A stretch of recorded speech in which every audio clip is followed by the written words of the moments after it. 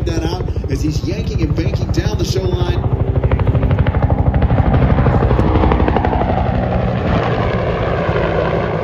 All of our pilots are busy in the hot pits right now, getting cranked up and ready to start the show.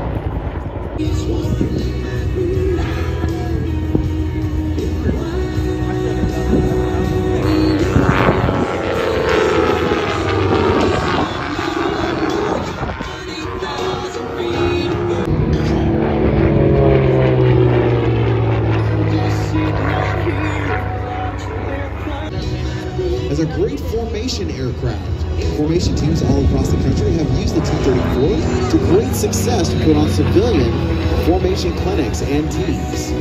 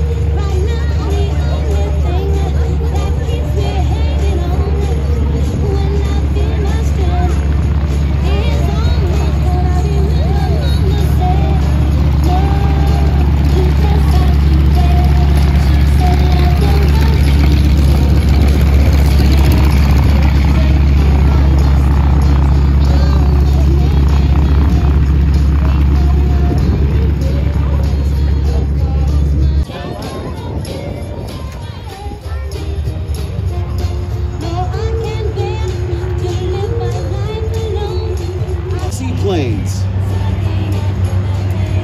And now here he is in a Pitts S1 aircraft that he built himself. On takeoff roll, ladies and gentlemen, this is Chef Pitts.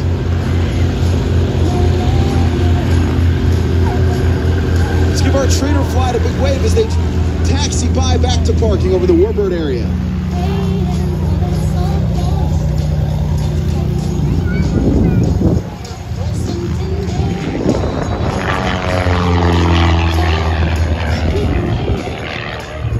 At the 1997 Sebring Aerobatic Championships.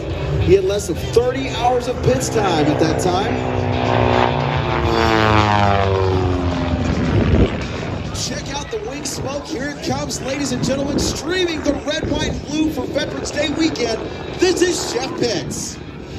Work upside down. Ladies and gentlemen, here he comes. He's pushing those negative G's one more time for the outside barrel roll.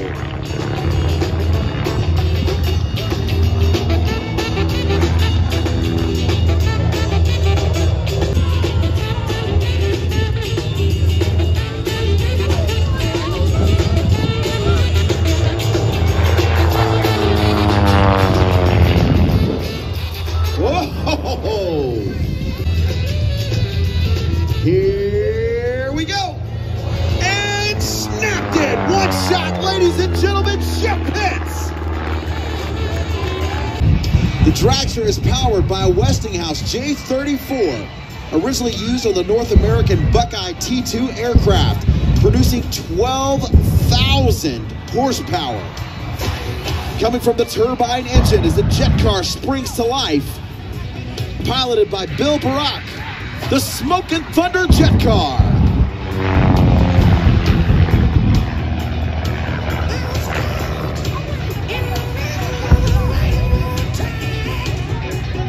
Those mini sonic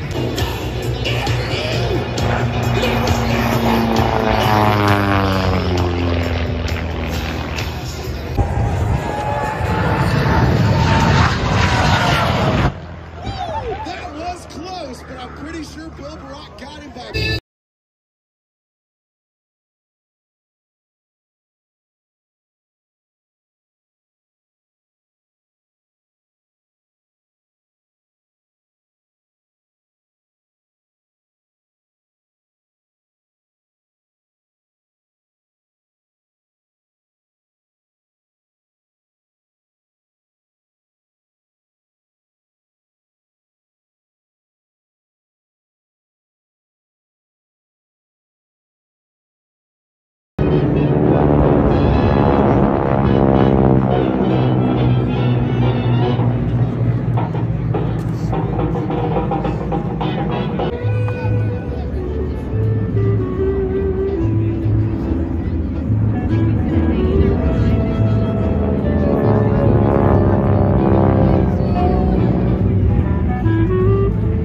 As you listen to those T6 Texans, as they've been used widely in the Reno air races, as well as civilian aerobatic aircraft. You'll see amazing aerobatic displays put on with these airplanes, used for low level.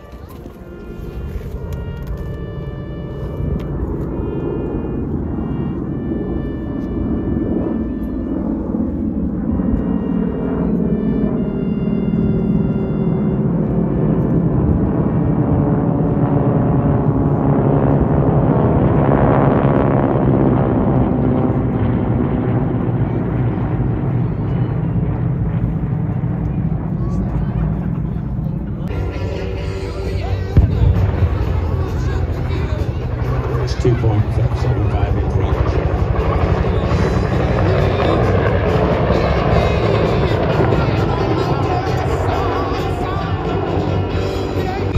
Flying in the second Huey, we have former Captain Ike Isaacson, who was a Black Hawk pilot in Desert Storm, and we have Greg Mercier. He is the chief pilot for Georgia State Patrol.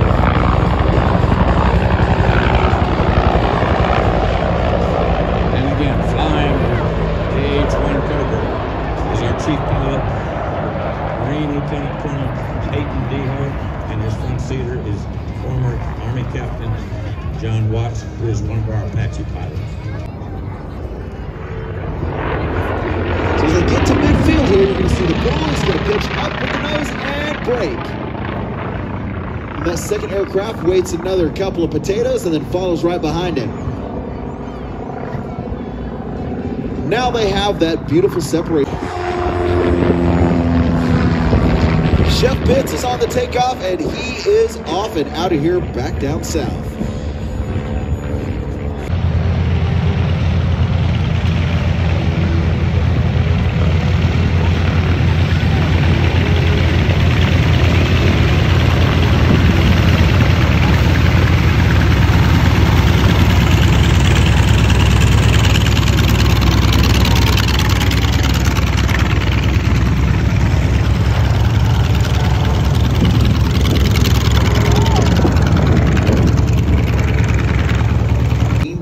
Hours in general aviation aircraft, of which well over half is in Warbirds and 2,500 in helicopters. As he comes just over the treetops with a pull back on the stick of the Warhawk, up into the skies, and here we go.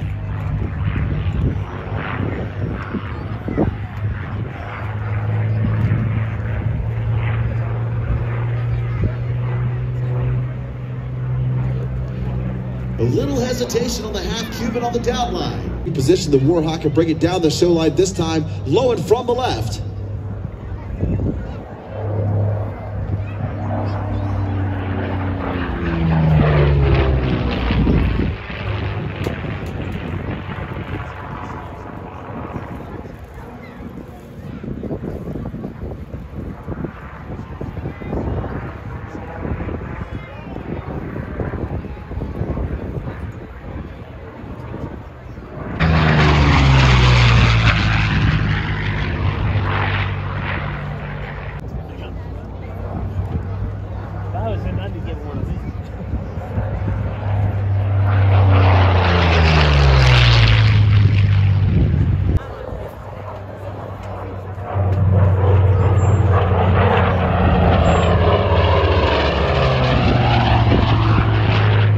In the middle, and the Aero Cobra. They're going to do that overhead break.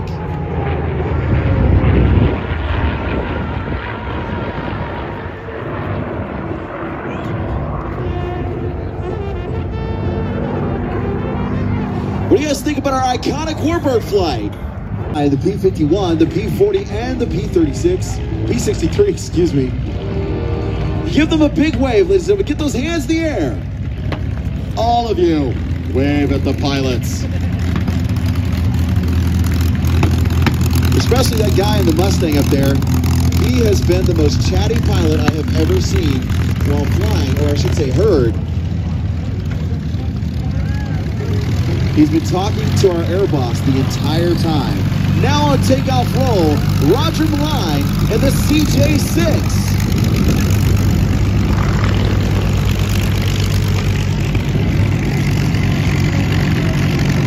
Richard of the P-40. of Monroe and the B-63 Twin Cobra.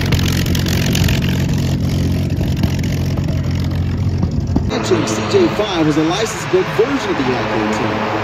Advancements in pilot training brought a new for new aircraft with good performance as well as a landing gear.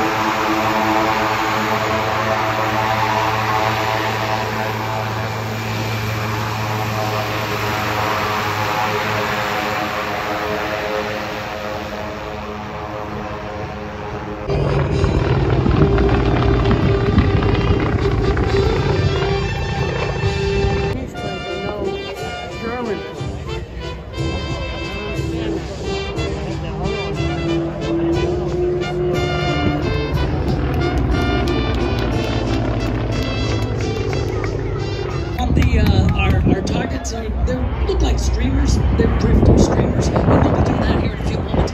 Tell me about the pilot of this great airplane. This is Steve Bevelheimer. He is one of our head training pilots. He's our chief pilot at JARS right now. He served in Cameroon and also in Indonesia. He and his family have been living here in the Waxhaw area for other missionaries, other Africans in a medical capacity too. That's so incredible. Rachel Stoner of JARS, Jungle Aviation and Relay Service, and the PC, which is above us, which is pretty much getting up there to about 4,000 feet for our shooters to jump in just a little while for their second jump here at the Warbirds over Monroe. Fantastic. On the departure of the Cirrus, incredible SR-22. I think Alan Mitchell owns one of these. Yeah, that Alan Mitchell must be living in a different tax bracket than this one. Oh, is that what it is? An incredible aircraft that I would love to own if I could. It has, unlike most general aviation aircraft, this aircraft actually has a heat and air system in it. So you run when it's sitting out of the runway right before you're taking off on a nice hot Oklahoma summer day, which I do a lot. Sure. You sweat profusely. And my airplane, which is actually a Cessna 337, smells like a gymnasium. or a locker room. Yeah. Because of all the generations of aviators that have sat in there sweating. Right. This aircraft, you don't have that problem. Wow. That is a lot of people don't realize that it's a parachute system that really is a backup. So if you lose that engine and you're not over feel that you can very safely do the dead stack landing, the airplane can actually deploy a parachute, which is very, very rare in general aviation, but it is something that's coming along. Very interesting. If you ever see one of those deployed, we had a Cirrus jet the other day. I'll tell you what, they have a little bit of a narration we're going to play as they come down the shoreline here, Bill. So we'll let them tell you in their own words about Arrowwood. It is now approaching in the final approach with the Gold Star flag. Let's give it up for our team leader with over 5,000 jumps as he approaches into the wind. Alabama and the city of Huntsville. Let's give it up for Keith Walter. And our number 2 jumper with the red, white, and blue chute and the trailing red, white, and blue. Let's give it up from Huntsville, Yvette Walter. And our number 3 jumper, giving an homage to our POWs and MIAs, never forgotten, the incredible Paul Sessions.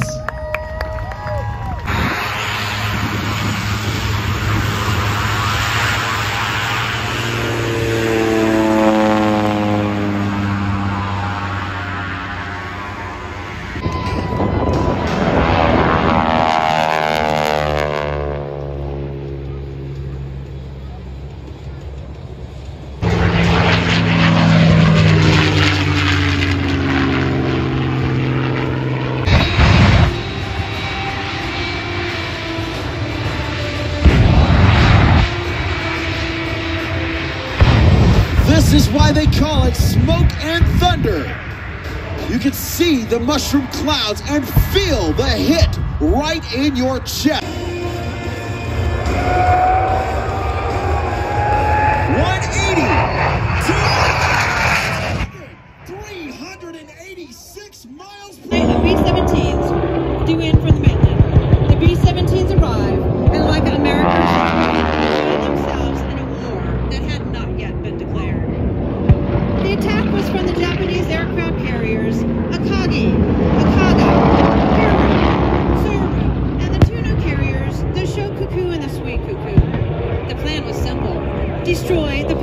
fleet. The raid lasted for a little over 2 gruesome hours. When the first bombs began to fall, pilots all over the island jumped into action. At Wheeler Field, Lieutenant Philip Rasmussen woke to the sound of bombs, jumping out of bed, strapping on a .45 caliber pistol over his purple pajamas, and ran to a working Curtiss P-36 Hawk. Just like the one you saw take off to join the flight to defend a total of 502 U.S. airplanes lay on the ground at the beginning, or were on the ground at the beginning of the attack. Sadly, 188 were totally destroyed, 159 damaged, and 159 of our aircraft lay on the ground in various stages of disrepair. The first wave of 189 Japanese Zeros, Vals, and Kates hammered Hawaii for almost an hour.